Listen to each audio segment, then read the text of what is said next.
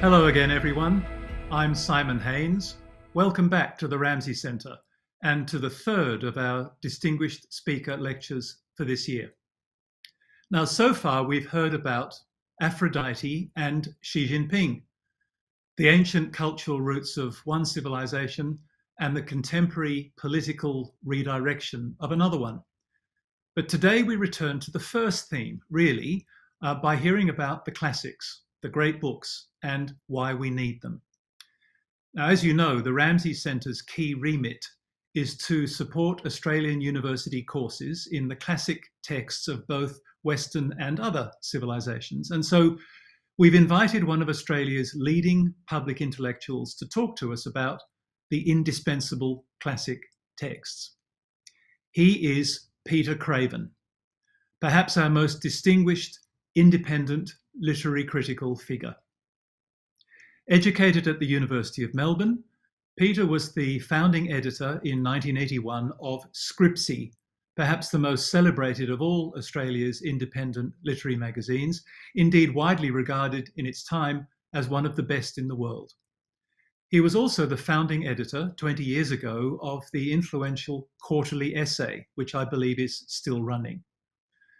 He writes about every aspect of culture, from Shakespeare and the Bible to contemporary television. He's a frequent contributor to both the Murdoch and the Nine press, including The Age, the Sydney Morning Herald, and The Australian. He writes a weekly column for The Spectator and is the former drama critic of The Saturday Paper. So here is Peter Craven to talk to us about the classics and why we must keep them alive. Thank you so much, Simon. Well, why are the classics of our literature, indeed of any art form, important, and why should we strive to teach them?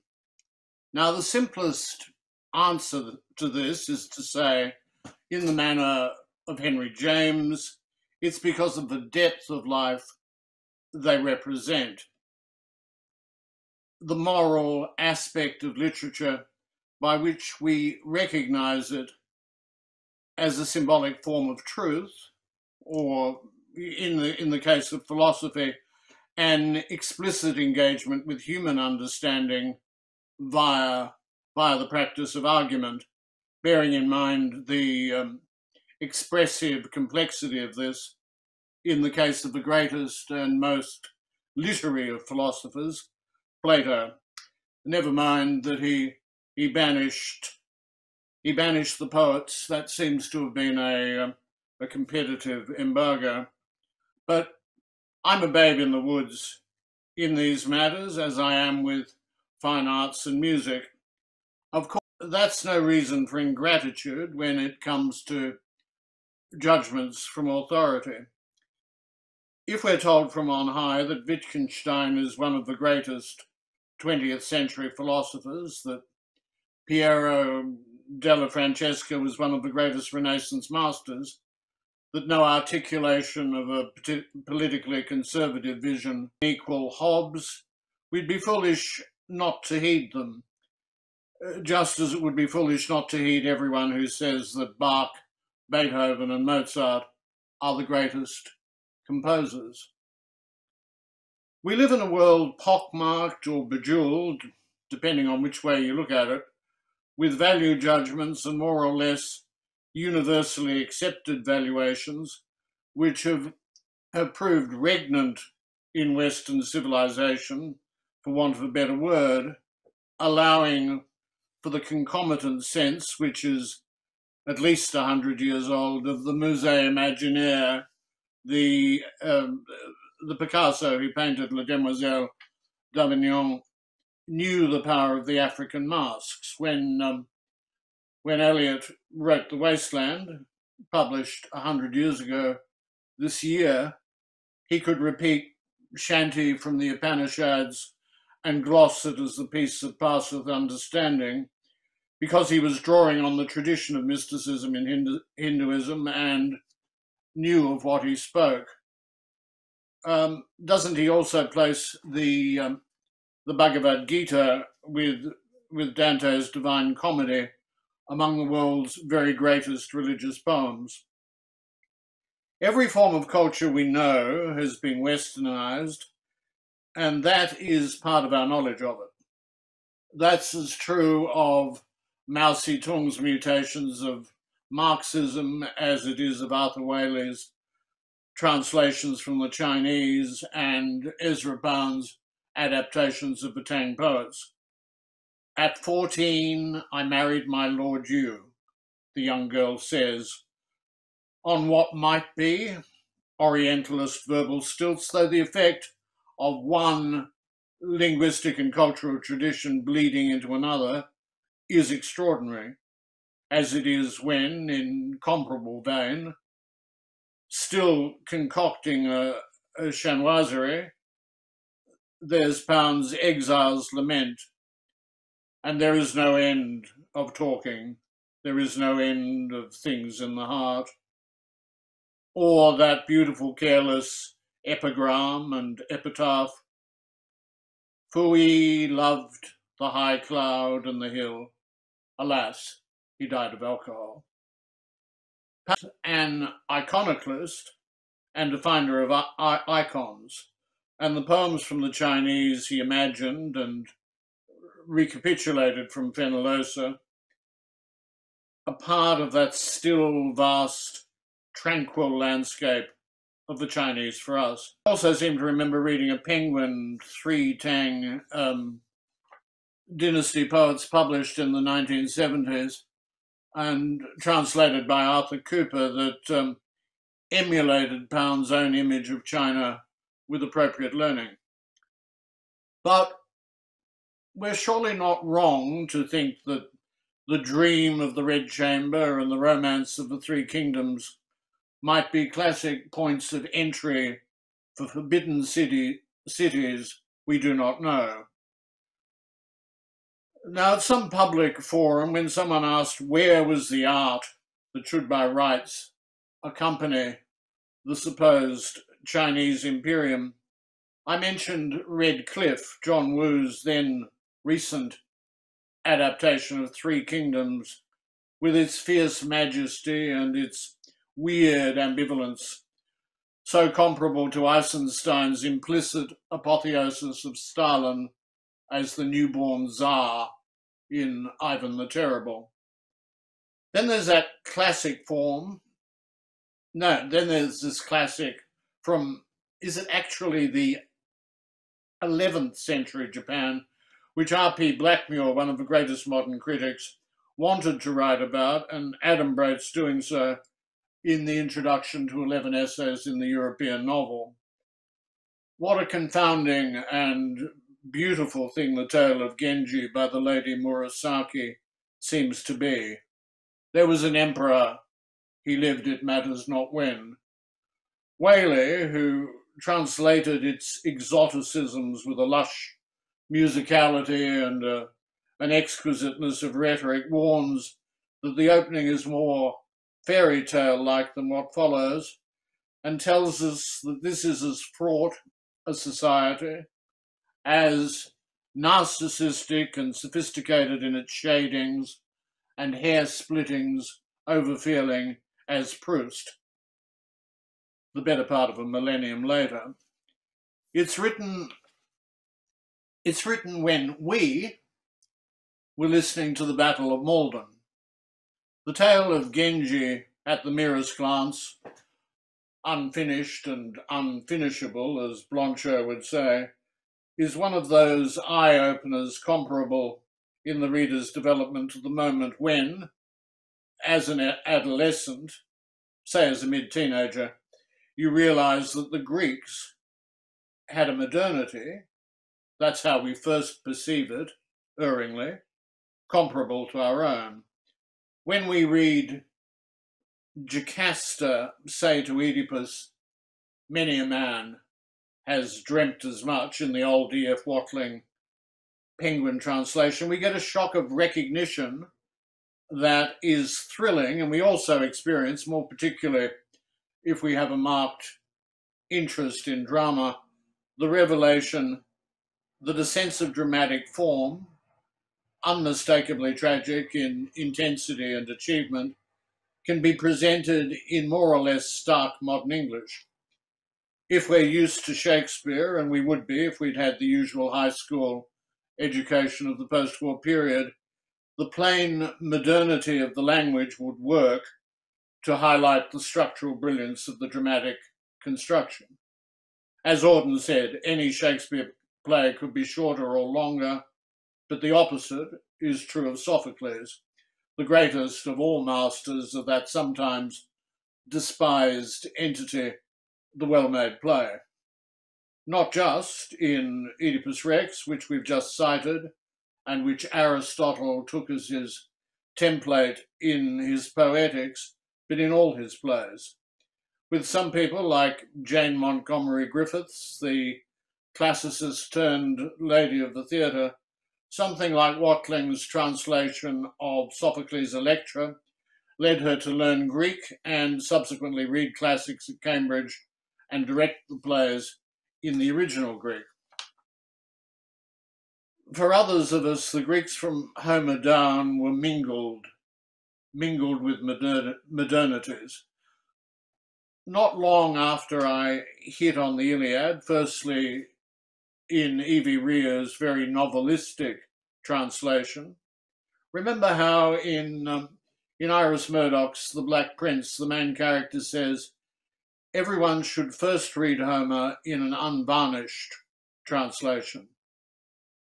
But not long after that, I encountered Christopher Logue in George Steiner's Penguin Book of Modern Verse translation, and subsequently hunted out the slender, burning brilliance of Logue's Pax and Patroclea paraphrases, which I arguably rank with the greatest of Pound's translations. Logue reanimates by making new Eos Rhododactylus, the rosy-fingered dawn, by this kind of empathic expansion. Rat, pearl, onion, honey, these colours came before the sun, lifted above the ocean, bringing light alike to mortals and immortals. He has Achilles say, King, I have been a fool. The arid bliss self-righteousness provokes, addled my heart. And when the doomed hero who's lost his beloved Patroclus says, let us fight now, at once, that great lord of language Odysseus says, wait, sipping the word in like a bolt. Marvellous boy. And nothing in Logue's Homer is more characteristic than the way he steals Wordsworth's description of Chatterton in Resolution and Independence, and Chatterton, that marvellous boy, but provides for it a richer context coming from the mouth of the honey-tongued trickster, paying homage to that eternal warrior, that eternal boy, Achilles. The death of Patroclus, Logue's Book 16 of the Iliad, was recorded in the 60s by Alan Doby, the BBC's Prince Andre in the Anthony Hopkins War and Peace, by the poet himself and by Vanessa Redgrave, who, as everyone thought, did it like a goddess. Remember wolves, she said, and a version of Homer's epithets was never more eloquent. None of which is meant to say that Logue had parity with Homer any more than Pope's pretty poem, as Bentley called it, had. But Christopher Logue did create an image of him and an acoustic resemblance which was stunning. In the late 60s at Scripsy, the literary magazine I edited with Michael Hayward, we got Christopher Logue to read a version of his war music with the actor John Stanton, and the upshot was electrifying. Now, Logue influenced the surface of Robert Fagel's translations of the Iliad and the Odyssey, the latter recorded by Ian McKellen. But short of Logue's incandescence, the plainer versions may be the best bet. Such was the funeral of Hector, tamer of horses, or that most extraordinary moment when Priam comes to beg the body of his son from Achilles and says, I have done what no man ever did. I have lifted my hand in friendship to the killer of my son. And Achilles says, they say, old man, that you too were happy once. Clearly there's a poetry that inheres in the plain sense of the original, which is reproducible the way we imagine the Hebrew and Greek of the Bible to be reproducible. Clive James, somewhere, is it in as the epigraph to Unreliable Memoirs, cites Samuel Butler's translation of the Iliad, which is about as stately as a prose crib of an epic poem can be. It doesn't stop the mind from imagining what the Reformation period translators would have made of the task of translating Homer, given the piercing elegiac quality of How Are the Mighty Fallen, or the poignancy of David's lament, Oh, Absalom, my son, would God I had died for thee, O Absalom, my son. And yes, together with that, we'd want the young to know as much of the Bible as they could come at. The narrative urgency of Samuel and Kings, the whole book of Genesis, the deep introspective poetry of the Psalms, the near tragedy of Job, the ironic wisdom of Ecclesiastes and its endless, again, elegiac revelation of vanity of vanities, all is vanity and a striving after wind. And of course, the erotic splendor of the Song of Songs. Laurence Olivier does a greatest hits version of the Old Testament in about 12 hours of audio. And yes, you can listen to the whole of the New Testament read by either James Earl Jones or Gregory Peck, choice of Darth Vader or Atticus Finch. In the age of the podcast, we should invest in the audio book versions of the classics of literature where they're going to be of use. And needless to say, that should encompass the Bible. It's a long time since the late Susan Sontag said in Some Sorrow, they don't even know the Stations of the Cross. But some rudimentary grasp of the Judeo-Christian tradition would be handy for someone trying to negotiate the art of the last 600 or 700 years, just as the classical myths collected by Ovid in a work of genius, the Metamorphoses, the greatest single influence on Shakespeare, with the possible exception of the historian Plutarch.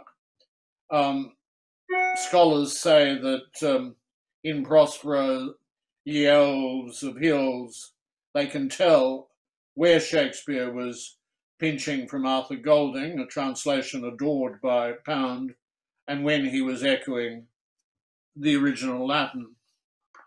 But the Greek myths are handy. It would be nice if the youth of today could quote and translate at least bits of the ancient famous lines.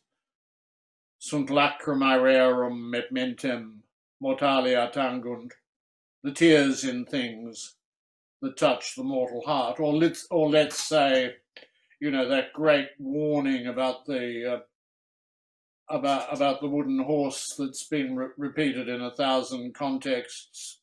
Timeo Danaos et dona ferentes. I dread the Greeks, yea, when they offer gifts. Timeo is stronger than fear, and that et is an intensifier, so yea does the trick. I dread the Greeks, yea, when they offer gifts. Now, Dennis Donahue, the distinguished Irish critic, once mocked R.P. Blackmure for his scraps of quotations from languages he could not speak, but it's hard to see why. Virgil has the advantage of an all but ideal translator in Dryden, and reading through Dryden's Aeneid is worth the candle, even if no one's likely to be intimate with the work.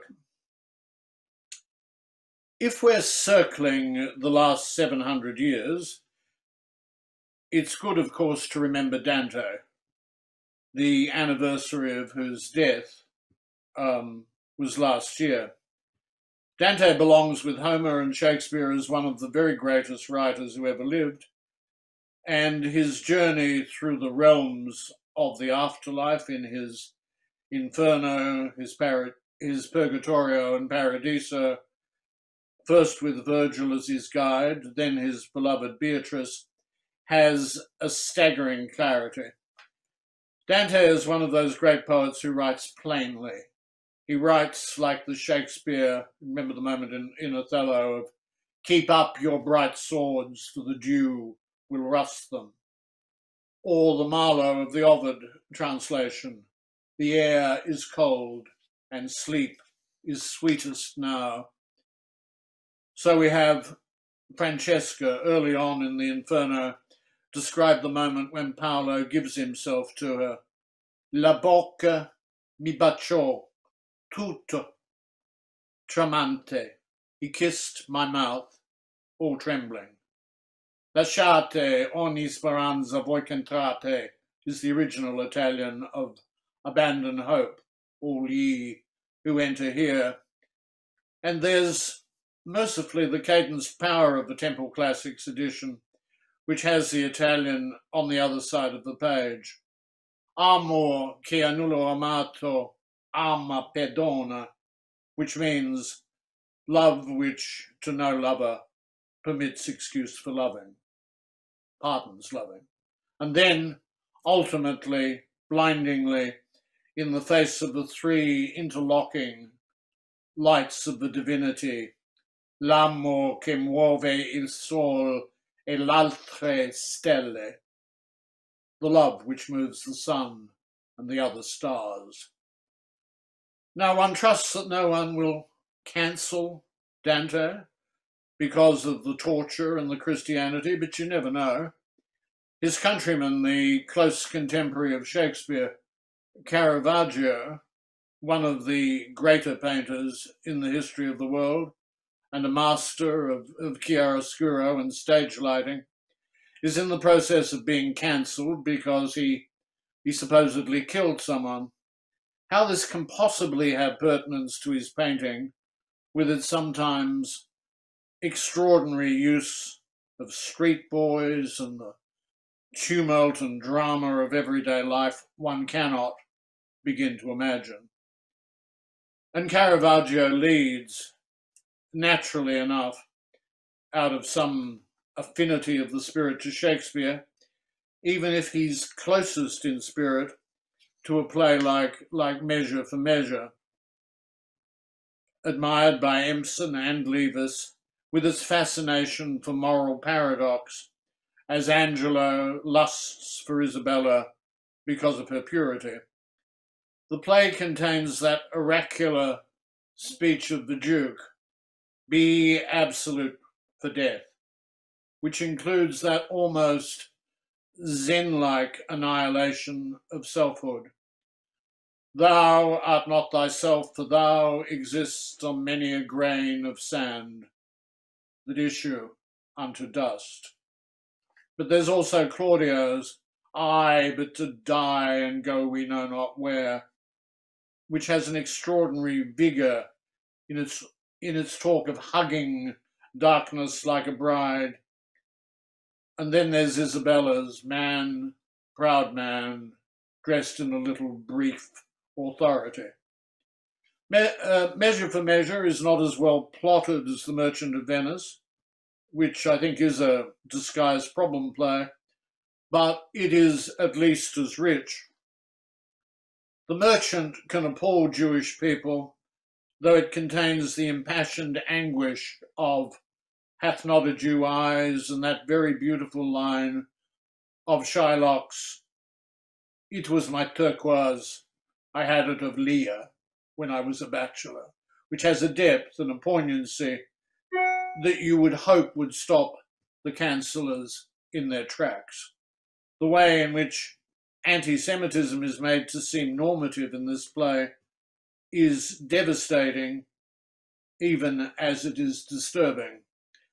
The technique Jonathan Miller used for the Olivier Merchant, with Jessica listening to the music of the Kaddish in mourning for her father's death at the end of the play, seems appropriate. But Shakespeare should be the centre of whatever way we strive to teach, whatever civilization we have. Is now a point to mention that the history of civilization is at the same time, as Walter Benjamin reminded us, the history of barbarism. Athens executed Socrates and Rome executed Christ, and both these events should be central to the story we tell. And Renaissance England, Shakespeare's England, was an axe-blade world, a world of religious persecution and an exorbitant abuse of power. When we treasure, as we should in the lead up to Shakespeare, such lyrics as of Wyatt as "They flee from me that sometime did me seek," and "Whoso lists to hunt," they're among the greatest poems in the language. We're also aware not only of Wyatt's saying of Henry VIII, "We shall see the king our master let out at the horse's arse," but also of the dissolution of the monasteries, the execution of Thomas More, who wrote Utopia, the fury and bloodshed of establishing a new Gallican form of Christianity in order to consolidate divorce while remaining, as Henry did, a religious conservative. It's a good idea, as we come to Shakespeare, to have an attendant awareness of Machiavelli's The Prince and Montaigne's Essays. Macbeth is arguably a tragic extrapolation of Machiavelli's sense of the annihilating conundrums of virtue, virtu, as he called it, and Montaigne influences both Hamlet and The Tempest, those twin mirrors of Shakespeare's art. Shakespeare is a world we must preserve and promote. Think of the moment in Henry VI when Gloucester, the future Richard III, gives the speech about the Camelon, is how Olivier pronounces it, and setting the murderous Machiavel to school. And we realise we're already in the presence of one of the world's great dramatists. Now, there may be some truth in Wilde's wisecrack that nothing of any importance can be taught, but we need to teach, or indulge in whatever substitute we can conjure, this creation of a world. Think of the glory of early Shakespeare. Romeo and Juliet, with its enraptured representation of young love and the light that breaks from that window. Richard II, which Huizinga, the author of The Waning of the Middle Ages, thought was one of the only genuine representations of that stained glass world. "Here, cousin, seize the crown," Richard cries to Bolingbroke, of whom he says, "Good king, great king, and yet not greatly good." Think of what Shakespeare had made of a hobgoblin vice of a king in Richard III, and that extraordinary dream sequence, almost like Dante, which Clarence narrates, "And for a season after could not but believe I had been in hell." Think too of the sublimity and hilarity of A Midsummer Night's Dream, an enchanted world ill met by moonlight, but with Puck setting a girdle round about the earth, and all that wonderful comedy when the world of the mechanicals, Bottom and his mates, collides with the fairies and the runaway lovers.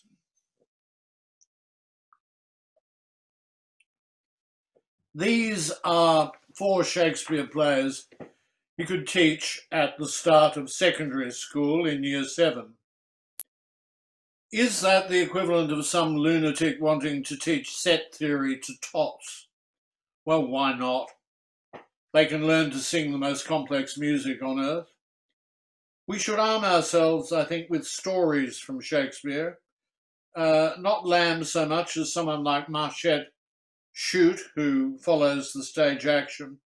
And we should anthologize the speeches while also teaching the plays with whatever aids by way of YouTube and film and spoken word recordings we can muster. The sooner the young learn the thrill of the rhetoric of Henry V, we few, we happy few, we band of brothers, and then that contrasting world of Mistress Quickly saying how Falstaff babbled of green fields and cried, God, God. The latter is a momentary flashback to the world of Henry IV, where Shakespeare complicates forever his sense of comedy and history by creating his greatest comic character, his greatest witty fool, but then giving him a heart that's vulnerable to young Prince Hal. Who but Shakespeare could have counterpointed Falstaff, first with the quicksilver dashing Hotspur who would pluck honour from the pale-faced moon, and then in part 2 with Justice Shallow, the man with whom so long ago he had heard the chimes at midnight. This is the zenith of Shakespeare's naturalism. And if we can turn kids on to Hotspur with videos of Sean Connery in the role from the BBC's An Age of Kings in 1960, or slightly later, the Living Shakespeare abridged audio recording to Sir Donald Wolfett's Falstaff, we should. Shakespeare, after all, overlaps with mainstream culture, with the traditional heart of popular culture, which is how George Steiner could say he wrote for the Broadway of his day. Remember how Marlon Brando played Mark Antony not long after his Stanley in A Streetcar Named Desire for Joe Mankiewicz in the MGM film of Julius Caesar, with James Mason as Brutus and John Gielgud as Cassius. Brando is utterly fiery, utterly classical. Where does Shakespearean tragedy come from? Did Shakespeare stumble on Hamlet because he'd made Richard II into an actor prince, a drama queen, shattering the mirror of a self he could not stop watching? We have to keep alive the nearly infinite possibilities of how to play and conceive of Hamlet. The extraordinary difficulty of that tragic villain Macbeth, which Denzel Washington attempted recently in a version now streaming on television. And then there's the gorgeous magniloquence of Othello, a role that seems to be written, bizarrely, for a black actor, for the Paul Robeson, James Earl Jones sort of bottomlessly deep voice. And then there's the impossible realization of King Lear. It would be good if young people who can cotton on to the overwhelming poignancy of Lear's howl could experience it in Peter Brook's film with Paul Scofield, and also with Scofield's twin audio recordings. You can see in Lear the impulse towards a purgatorial logic and the possibility of a happy ending that beguiled the 18th century. There's the Wheel of Fire speech, and then there's Lear's "We'll sing like birds in the cage." All of this is a world away from what he achieved in Antony and Cleopatra. Is there a greater moment in the whole of drama than the one in which Cleopatra says of the asp, "Dost thou not see my baby at my breast that sucks the nurse's sleep?" But King Lear is transitional to the world of the romances, the mouldy tales, as Ben Jonson called them enviously. There's the same preoccupation with fathers and daughters, Leontes and Perdita, Prospero and Miranda, Pericles and Marina. Pericles is a staggering work because Shakespeare didn't even bother to rewrite the original piece of romance journey work, so that it exhibits his Michelangelo presented those figures half emerging from the stone. Another comparison from the world of the other arts is when Frank Commode compares Coriolanus with its concentrated structure and architectonics to the late string quartets of Beethoven. Certainly it's nothing like anything else in Shakespeare, except perhaps for Timon of Athens. But the romances also show Shakespeare at his most obsessional and his most experimental. Think of that moment when Pericles says, meeting Marina, "I am wild in my beholding," and declares, "My wife was like this maid." The language of Pericles is almost Baroque. You can see it as halfway to Milton, but it clearly represents a supreme master late in his career, doing as he will. "A terrible childbed hast thou had, my dear, no light, no fire. The unfriendly elements forgot thee utterly, nor have I time to give thee hallowed to thy grave." Of course, we need Paradise Lost, just as we need that utterly opposite writer, Chaucer. There's that extraordinary chastity and systematic understatement in Chaucer. "Your e'en twa will slay me suddenly. Your iron too, your 2 eyes will slay me suddenly.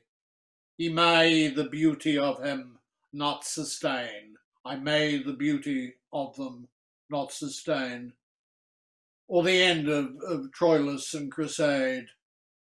"Go little min book, go little min tragedia, go little my book, go little my tragedy."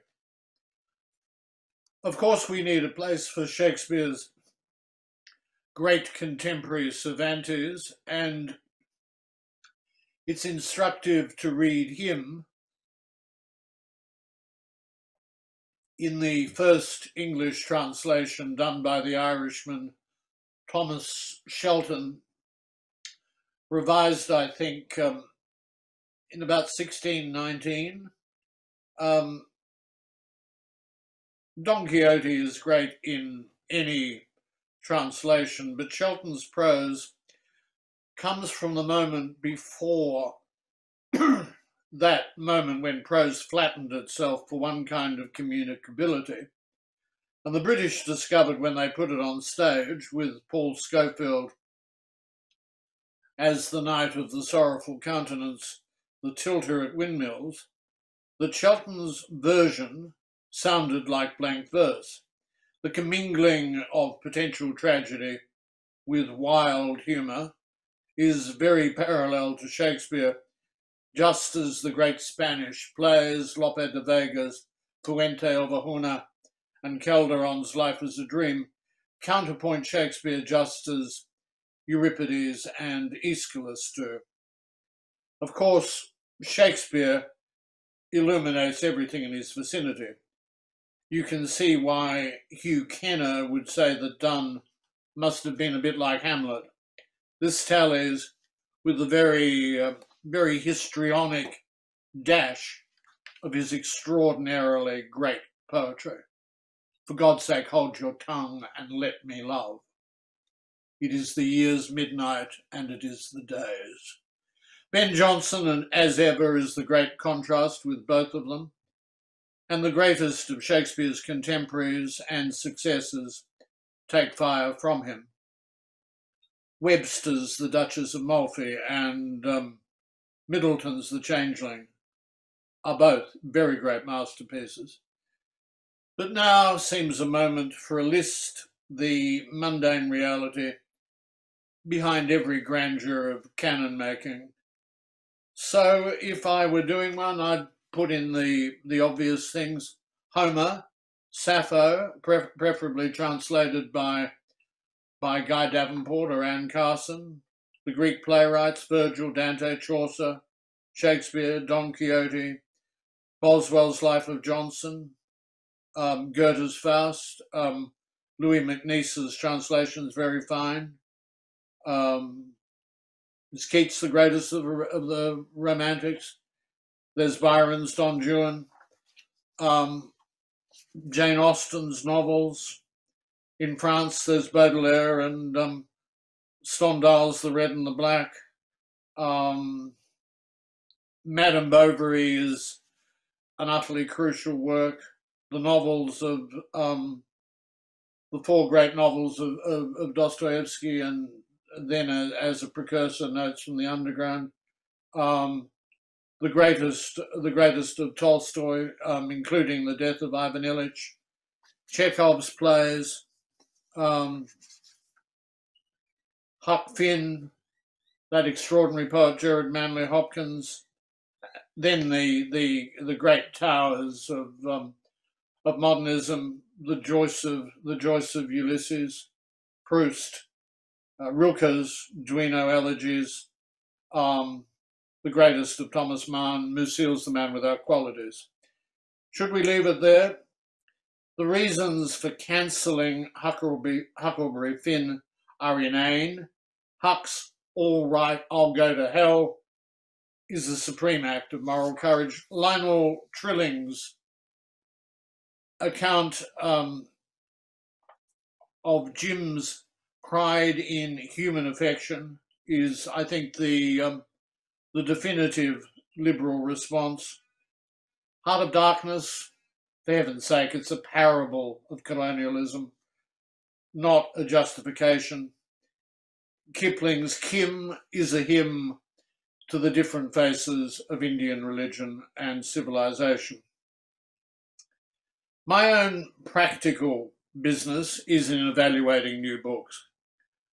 David Foster Wallace's Infinite Jest and Dom DeLillo's Underworld are among the masterpieces that have come my way. One yawning gap with the world of academic, sometime literature departments is the way they've dropped the ball in relation to contemporary literature. T.S. Eliot was not wrong to say that literature was a timeless order modified by every subsequent work of literature, much as this bit of philosophical idealism may be a hard saying. It should be apparent that great works have been produced that the universities have done little to assimilate. William Gaddis's The Recognitions and J.R., Money in a Voice That Rustled, are in this category, and so are the long poems of David Jones, in parenthesis, and the Anathemata, much admired by Auden. In Australia, a previous generation of academic critics did everything in their power to establish the greatness of Patrick White's work, which is on par not with Proust and Joyce, but with Faulkner and Nabokov and Beckett, and the same is true of Christina Stead in The Man Who Loved Children.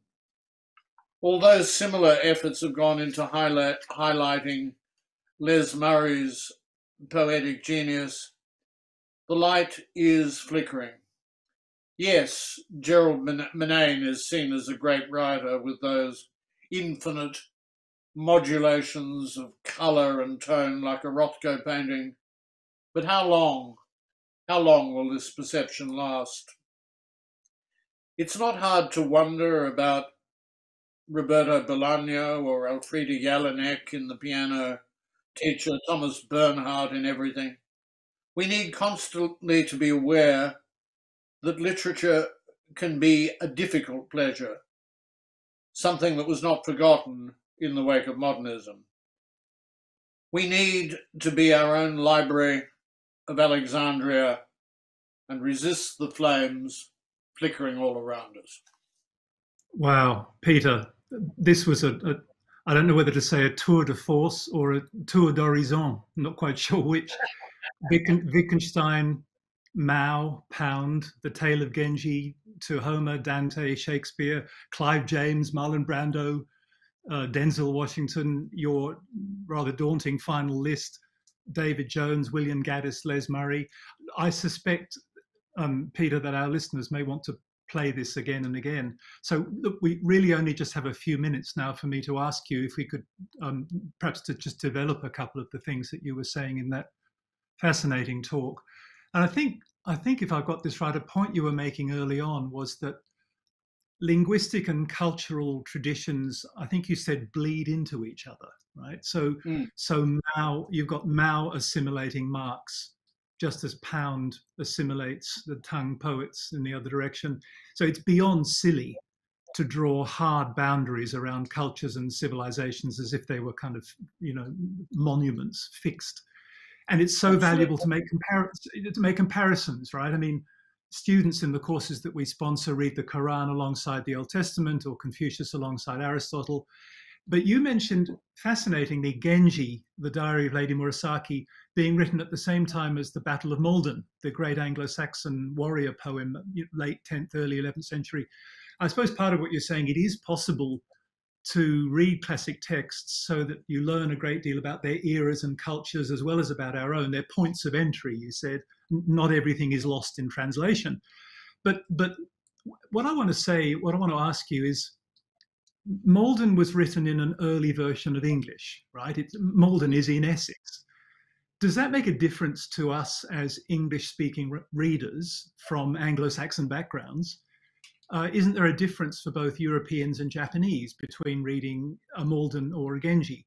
So yes, the importance of points of entry, but we will always be more inside our own culture than another one. Isn't one just more formative for its own culture than the other? It's complex. It's complex, Simon, isn't it? Like, yes, I mean, the Battle of Malden is ours. Tale of Genji has been appropriated for us by Whaley, where in some ways closer to the frenzied erotic introspection of the Tale of Genji than we are to the Battle of Malden. You know, we're not martial Anglo-Saxons. But there's always going to be this 6 of one and half a dozen of the other. I think of the Battle of Malden as our culture in a way that, in a narrow way, that Genji is not. There's the argument which Levis was very, or the prejudice perhaps, which Levis was very swayed by, and at times he came very close to the lunacy of Heidegger. You know, Heidegger sort of saying being can only be spoken in German, of which Frank Commode said, "Well, that's Heidegger being silly."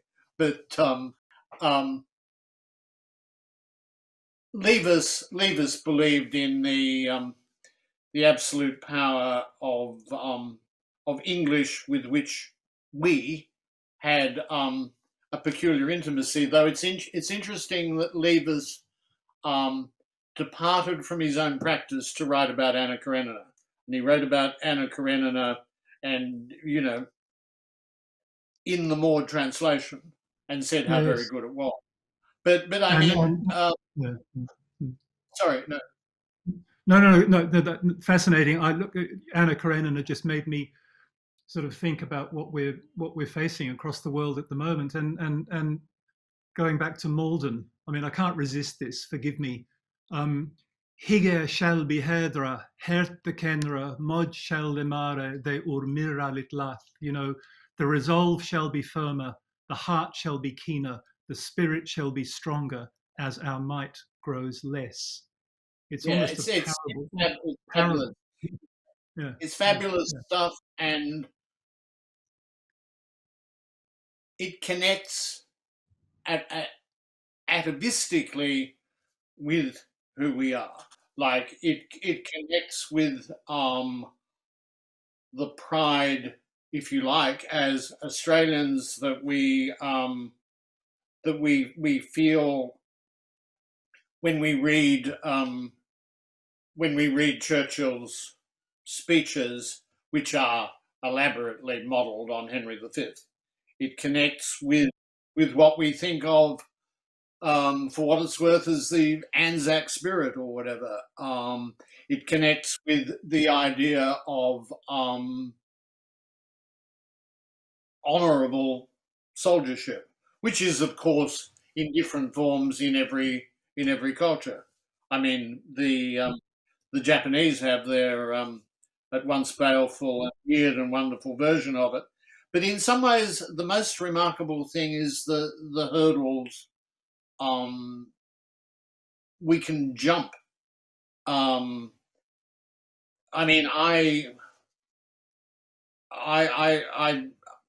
don't spend my life reading Mishima, but I know people much more intelligent than me who do. And you say to them, but look, I mean, he was a maniac, he was a pervert, he was a fascist. How is he a great novelist? And they look at you like the fool you're being and say, that's the mystery of how great art works. I Mm, mean, it's um, nobody wants Caravaggio to have murdered someone. Not, I think that there's any firm evidence, but as if it has anything to do with anything. You know, I mean, yeah, this is yeah, this is very interesting, Peter, and it was in the background of a lot of the things that you were saying about what young people need to know, and yet at the same time the contemporary climate that seems to discourage them from knowing these things. I mean, you said young people should be used to Shakespeare. The sooner they learn the thrill of his rhetoric, the better. They should know as much of the Bible as they can come at. It would be nice if they could quote Sunt lacrimae rerum and Timeo Danaeos. But, you know, isn't that battle a bit like Malden? You know, already lost. Young people are looking at screens and not books. They're being told, I'm quoting from a recent younger person on one of our national broadcasters' leading conversation shows, Shakespeare is the pin-up boy for Western supremacism. I mean, are the flames not just flickering all around us, as you said at the end, but are they actually consuming our libraries? What do you think? they're doing their best, but I think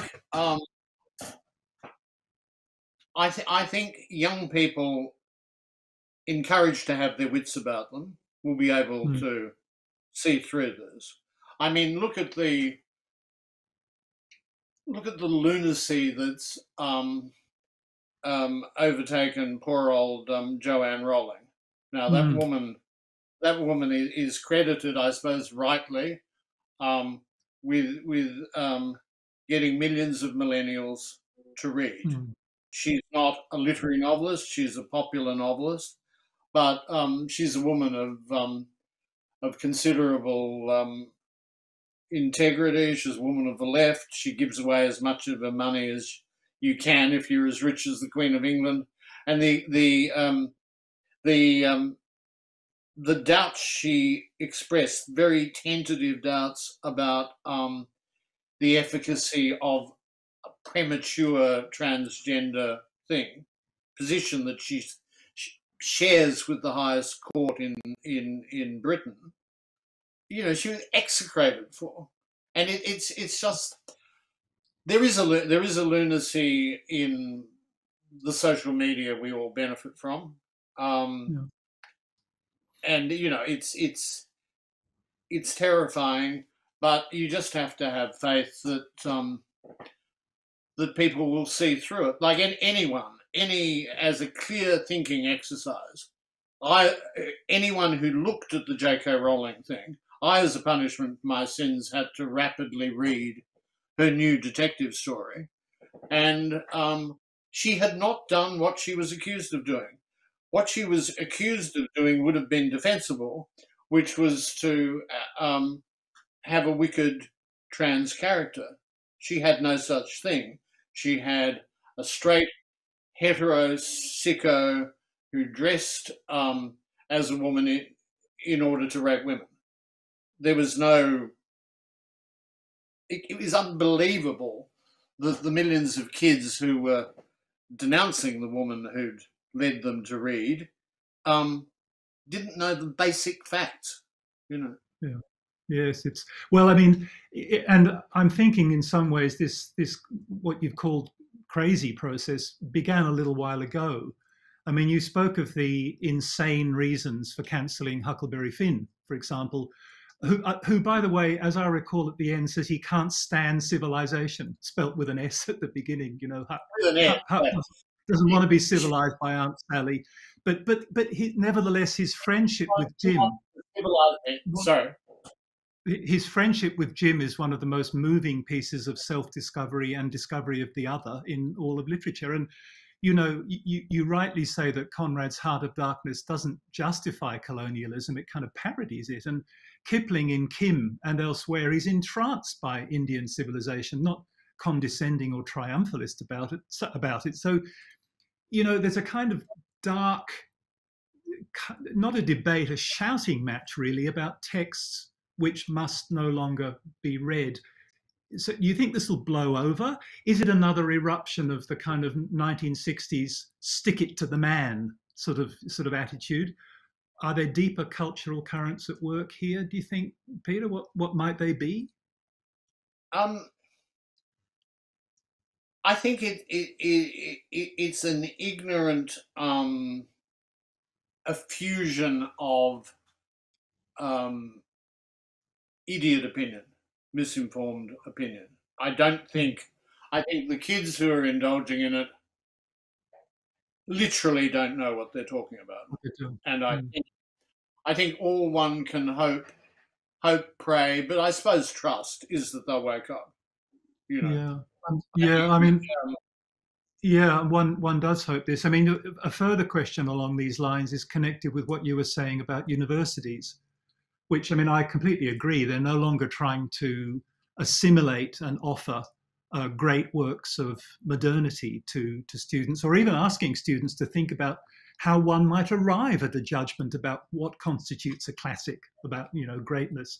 Do you think that they're afraid the students will refuse to have greatness thrust upon them? Is it that university teachers are not prepared to consider the value judgments that calling a work a classic might involve? Why do they shy away from the very concept of a classic, not just a modern one, but an older one? They seem to want a theme or an angle on books rather than just opening oneself to the freshness of the original. Do you agree? Yeah, I do agree, and I think it's partly, I mean, in practice, historically, it was a reaction. Relative. I mean, I suppose relativism came out of a misapprehension of Northrop Frye. You know, Northrop Frye wanted to bypass Leavisite style evaluation, like a Calvinistic canon, to to the truly great books among the supposedly great, pretty good books,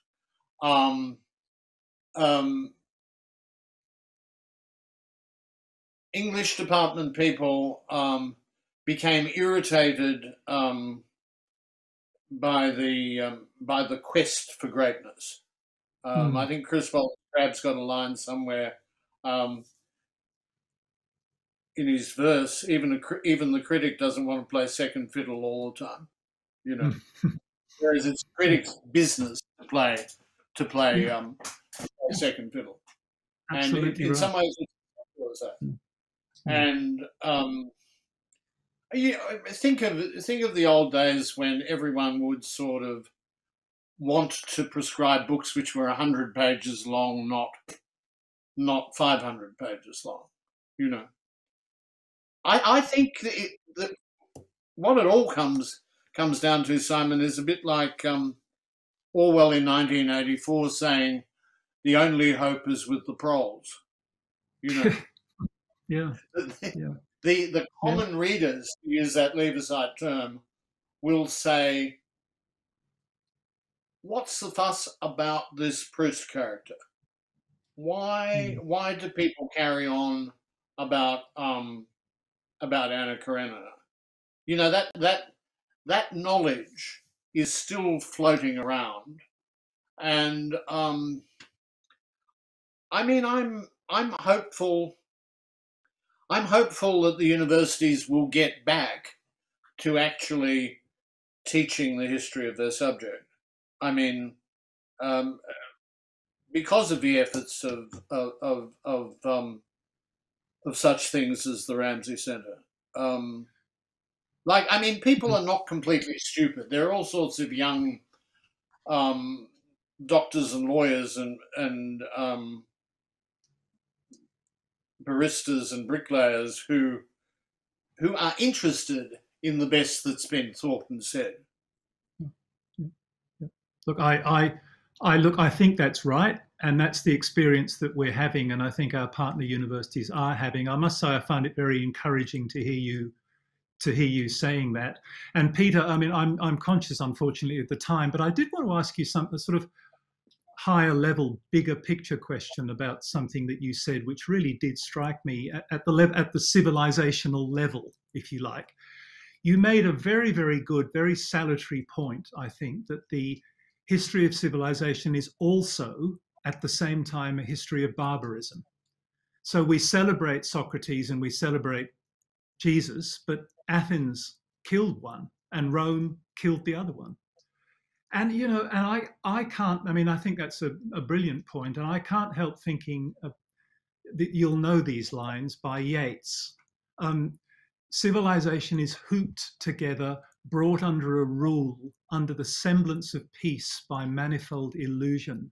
But man's life is thought, and he, despite his terror, cannot cease ravening through century after century, ravening, raging, and uprooting, that he may come into the desolation of reality. Egypt and Greece, goodbye, goodbye, Rome. You know, wow. Yeats wrote that in the run up to Hitler, you know, in the mid 30s. Is the history of civilizations, is it one of a saving illusion, concealing the eternalness of human savagery? Is reality fundamentally so desolate? Or is the fact that we revere Jesus and Socrates and we despise their murderers a sign that we're not irredeemable, you know? Comment? It must, one trusts, be a sign that we're not irredeemable. I mean, think of the great books we cherish. I mean, there's no greater representation of Nietzscheanism gone mad than Crime and Punishment, but there's the moment when Raskolnikov says to Sonia, "I killed myself, not the old woman." I remember, man, we published once or twice in Scripsy the Oxford Hegelian John Jones, who wrote a very distinguished book about Aristotle's Poetics, but he said of I killed myself, not the old woman. God knows how the dull words work, but they do. And I mean, there's that kind of mystery at the heart of everything. And I mean, I suppose it's something that the world's great religions have always tried to comprehend, but they also have a coherent view of it. Yeah. And I mean, when you think of the confusions of the ghastly lead up to the Second World War, the political positions taken by Eliot, by Yeats himself, what you want is the art. It's the art, not the blind staggering towards rough beasts or whatever. Well, thank you so much, Peter Craven, for giving us such a breathtaking glimpse of or insight into the classics of literature from many cultures. We have indeed been privileged to have you as our guest on the show. Oh, thank you so much for having me, Simon. It's wonderful to be able to talk about these matters to someone. And to all our listeners and viewers, thank you for joining us again. We will be back soon, hopefully with a recorded live talk. And also don't forget our upcoming podcast series on great books of the West, also starting again soon. And also some parallel podcasts for younger people in their later years at secondary school. This is Simon Haynes at the Ramsay Centre saying goodbye for now.